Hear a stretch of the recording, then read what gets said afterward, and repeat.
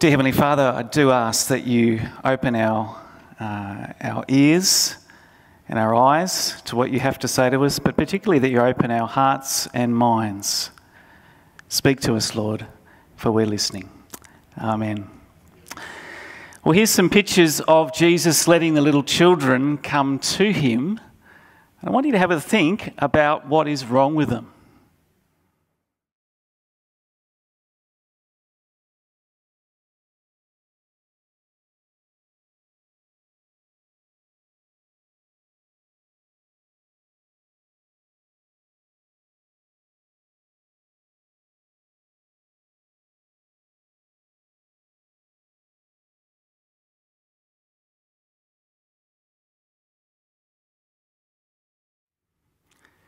Well, what's not wrong with them? None of them look like they are from Israel, do they? Not from the Middle East. The kids are all white-skinned Anglo-Saxons. All the Jesuses look like they've stepped straight out of a men's shampoo ad. They're a public relations disaster for Jesus, really. I mean, at least for blokes, they can put us off Jesus altogether. And they certainly put us off a passage like this, welcoming the little children. You know, we know he does it, but we hardly need a sermon on it, do we? Let's move on. But then there's others of us here, obviously many without kids, and perhaps you've tuned out already. You know, how's this going to be relevant for me? So let me assure you, I wouldn't be standing here if I didn't believe that God has something very specific to say to each of us here tonight. There's some stuff here about kids that we need to understand. But there's also some stuff here about salvation, about our attitude to God. So verse 17, truly I tell you, anyone who does not receive the kingdom of God like a little child will never enter it. So let's tune into 5 mistakes that we can make about children. Serious mistakes, spiritual mistakes. And I'm guessing without exception, your mistakes as they've been mine. They're on your outline in the bulletin, but let me run through them first. So number 1 is to treat children as VUPs. We'll explain that. Number 2, to treat them as VIPs. Number 3, treat them as Christians. Number 4, treat them as non-Christians. Number 5, not learn from them. Let me explain. So first mistake, to treat them as VUPs. Very unimportant people.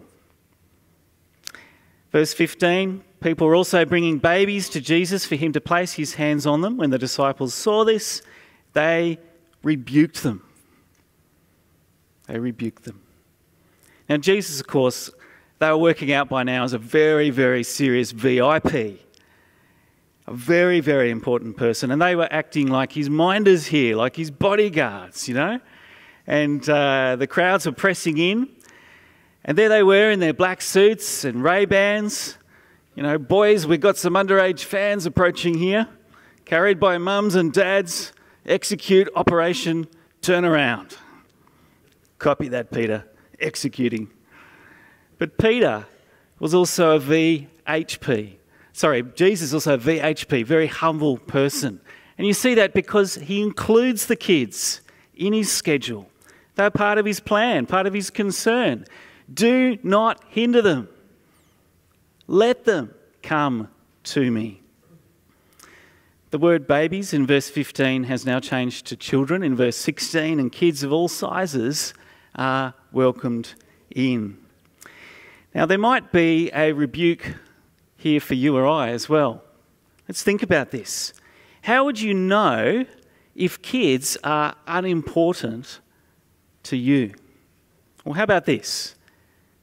You might greet adults when you meet them, but not say hello to their children. You won't have kids on your prayer list, you know, the neighbours' kids, the nieces, the nephews, the kids of our missionary families. You might be too harsh with children, swat them away like flies, kind of cut them down with harsh words. You wouldn't care if kids were in offshore detention centres, and they are. You wouldn't care that hundreds of thousands of children are killed in the womb each year because they were inconvenient, unplanned, not the right timing, whatever. Perhaps we're not as different to the disciples as we might have thought. And on this, I want to flag an area where our culture is fast moving against children. And that's the area of children in the womb. And what's happening is that the same technology that is bringing amazing help to babies in the womb can and is being used against them as well.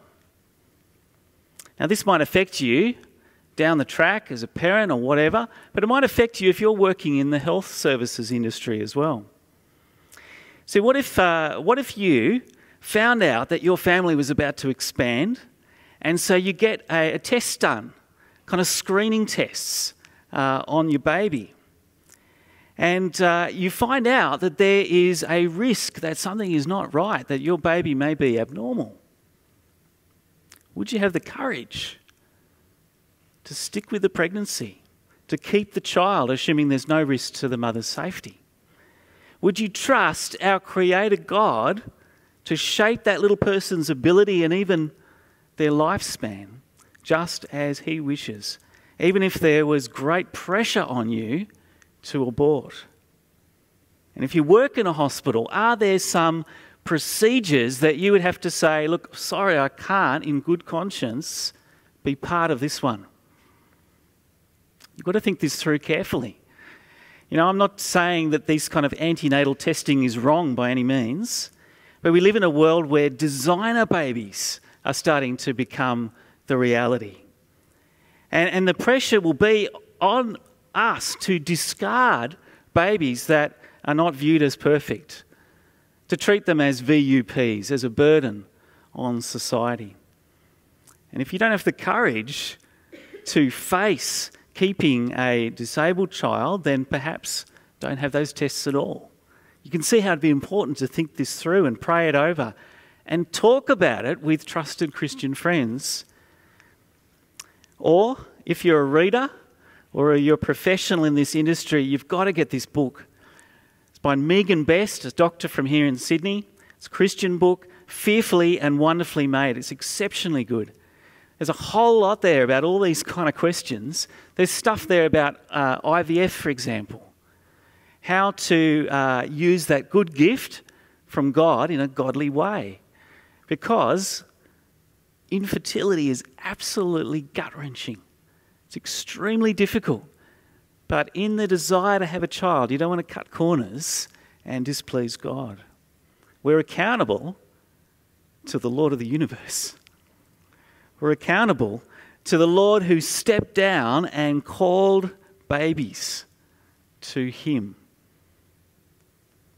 Now, if you're feeling perhaps guilty about something from your past, a prayerlessness or a carelessness towards kids, be they unborn or born, what do you do? Well, the same as any time we feel guilty over sin, we repent and we run to Jesus. We run to Jesus.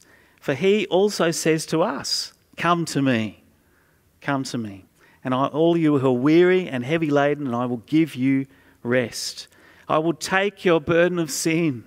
I will dissolve it in my blood shed on the cross. Come to me and enjoy 100% forgiveness.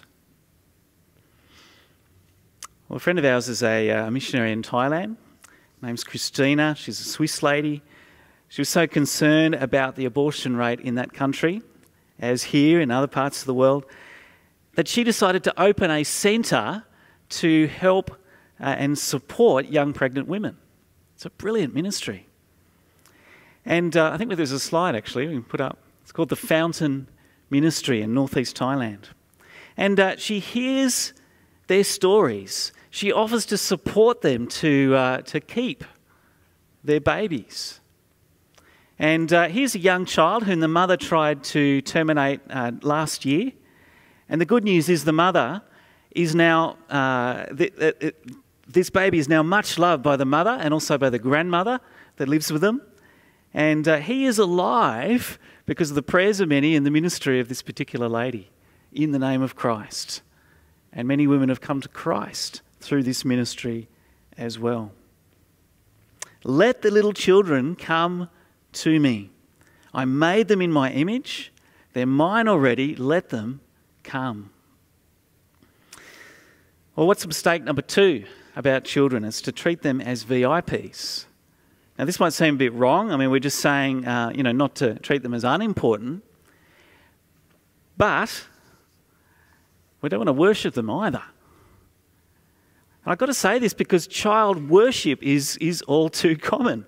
And we never think of it that way in those terms, but people live for their kids, spend for the kids, compromise even for the kids. Weekends are dominated by what the kids do, their sport, their parties, even if that means Sunday morning that you don't get them along to church. This might be you guys down the track. You've got to think this through. Their study is all that matters. They're all that appears on the Facebook page. And, the parents spoil them and the kids end up ruining the parents, really. And, of course, uncles, aunties, etc. can be guilty of that too. But look ahead a little bit into, it's actually next week's passage.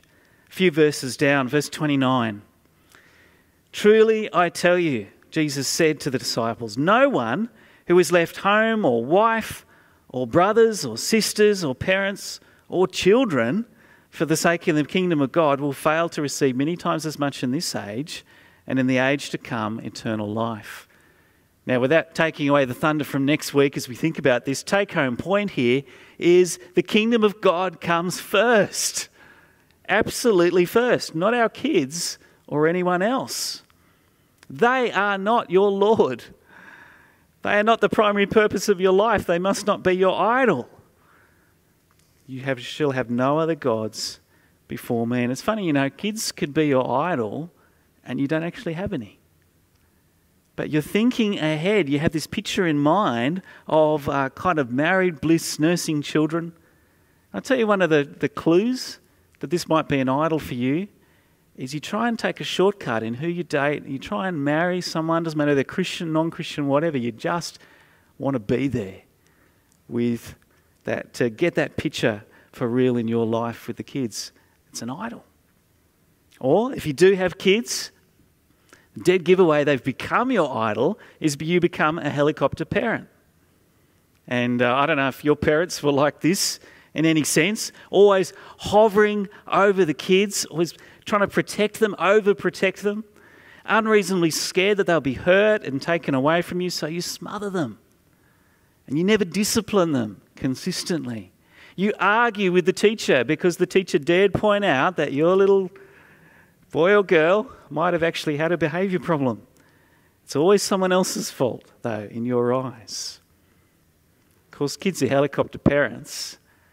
Well, what do? They become a teenager, they reject all that, and they often reject mum and dad, and so mum and dad end up losing them anyway, in a sense.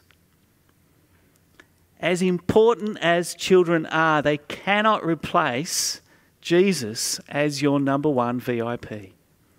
Put him first. Trust him for your kids' future. Think of it this way. Your kids are part of your family that together you might serve God.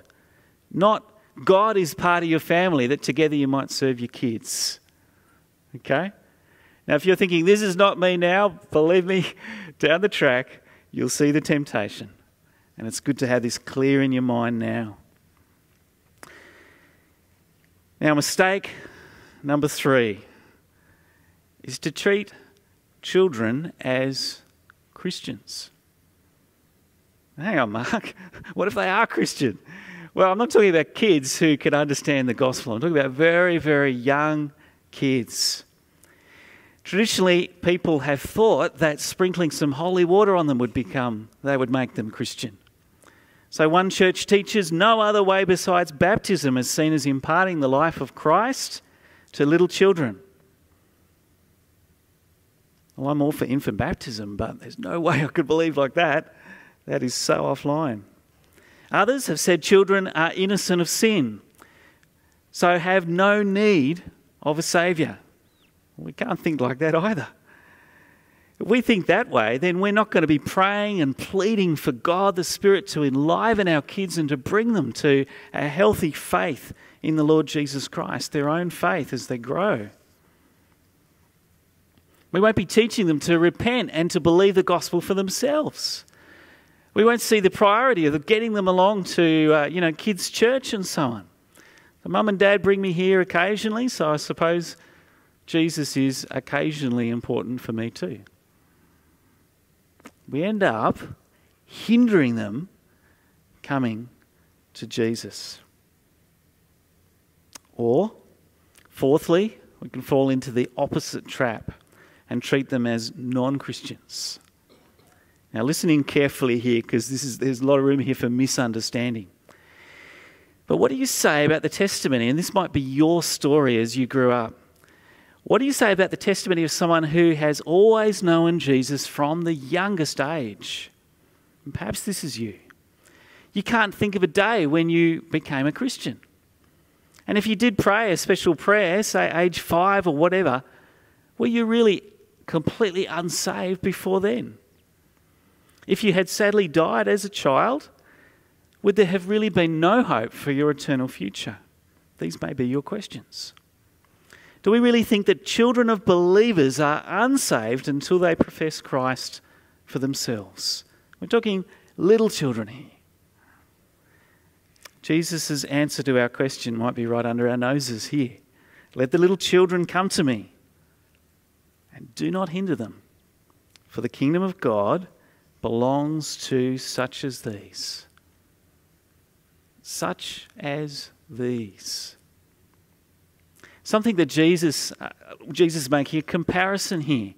The kingdom of God belongs to anyone who makes themselves like a child before God, and that's certainly Jesus' point in the next verse, in verse 17. But is that all that he is saying here? So think of it this way. If I said about our song team who led us today, if I said talent belongs to such as these. Now, I'm not saying there are people out there who show talent, but these guys don't have any. We're not saying that. The opposite. If I say talent belongs to such as these, then I mean these people are talented, don't I? They really are. See, the comparison only works if what I'm saying is true. And here I think Jesus is doing the same kind of thing. He's saying that these kids are in the kingdom of God. They really are God's, eternally safe in Jesus' arms today in heaven as they were in his arms back there 2,000 years ago. Jesus did not say to them, repent and believe the gospel. If they were older, he would have. But he said, the kingdom of God belongs to such as you, to these babies. Now, some of you have all sorts of questions, perhaps objections about that. Let me take a moment just to consider a few of those issues. But I've also put in some reading suggestions in your sermon outline from John MacArthur, from Archbishop Glenn Davies, our Archbishop here in Sydney. And that extra reading might be helpful. But let me say a few things. Number one, I don't mind if you disagree with my understanding of this verse here, as there's ample evidence, I think, elsewhere in Scripture for this as well, that infants are saved. Secondly, I'm talking about children of believers here. So children of unbelievers, I think the Bible's less clear.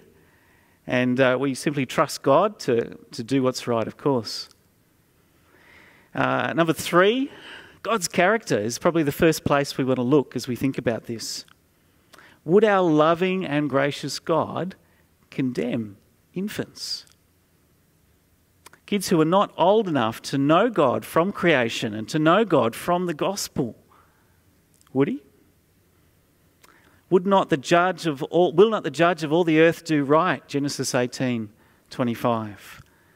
Or Psalm 25:8, good and upright is the Lord. That's our God's character. It's not that kids are innocent, by no means. They quickly prove they're not. They have our sinful nature. But they're not old enough to be accountable. That's the key. So when Jesus accepts them here, I think it's one of the most beautiful pictures of grace in the Bible. It's a bit like that video, that sense of grace. These infants need to be carried to Jesus. They cannot come themselves, and yet Jesus accepts them. They are clearly saved by grace, not works. God elected to save them, and praise him, he did it. He did. Fourth thing to say, well, where else in the Bible might we look for this idea? How about we go to the words of David in 2 Samuel 12, verse 23.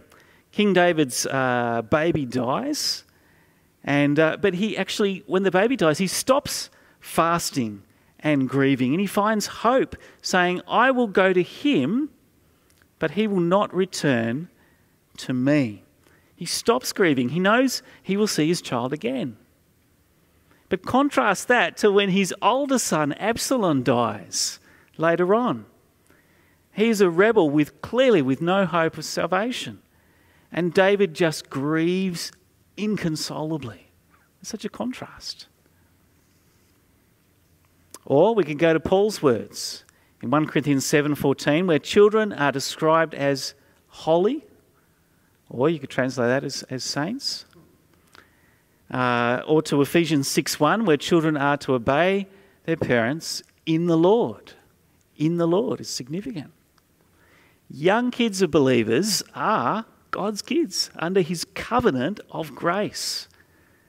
But remember, we still need to gospel them. Before long, they will confirm or deny their belonging to God by their own decision. You know, some will sadly turn their backs on their owner and their Lord. Others will recognise their own sin and their deserved lostness without Christ, and they'll lean on him in faith. So when a child of believers prays to receive Christ age 5, I don't believe they've stepped from death to life necessarily. They have simply confirmed the life that they've had since birth. The Holy Spirit has brought them to recognise for the first time that they deserve certain death, that they might flee to Jesus and enjoy certain life. However, when a child of believers kind of goes off the rails and comes back to Christ age 20, well, I think it's a different story, isn't it? Very different story. They become a Christian age 20. This sermon comes at a very sad time, actually, in the life of our congregation. I don't know if you picked it up from the emails and so forth going around the last week or two. But just last week, John and Kobe Sarada's little boy, Isaiah, died in the womb, aged 30 weeks. Now, any miscarriage or stillbirth is devastatingly difficult. Devastatingly so, and this one no exception. But as a church community, I believe we can rest assured that this child is in a much better place with the Lord, that he's spared so much of the pain of this life, although his family have to go through a horrendous pain. And so please keep them in your prayers. But rest assured they will meet their son once more in heaven. It would be wrong to treat our kids as non-Christians. And I don't think we do that anyway. We teach them to pray. We comfort them with God's love. I think we have a good sense of this. We understand they are members of God's covenant until they're of age to confirm or deny God's grace for themselves.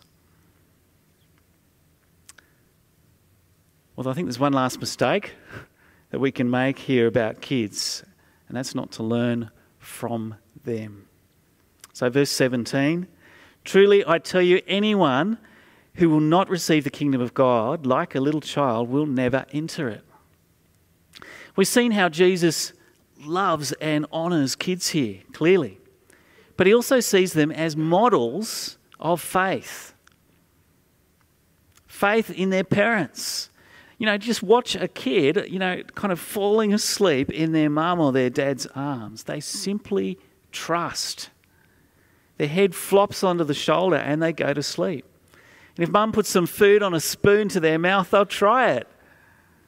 They're so dependent. They're so vulnerable even. They simply trust. In this chapter of Luke 18, we've seen a persistent widow. She trusted God in prayer. We've seen a tax collector just hitting his chest over and over, crying out, God, have mercy on me, the sinner. We're about to, next week, see a rich young man who would really struggle to give himself over to God. But right in the middle of this chapter, I think you get this ultimate picture of faith here. This young child. And it's right that we think through the kind of the big questions of science and faith and stuff like we did last week. It's right that we investigate, is the Bible true, and is my faith well grounded in, it's good to do that. But in the end, what is a Christian?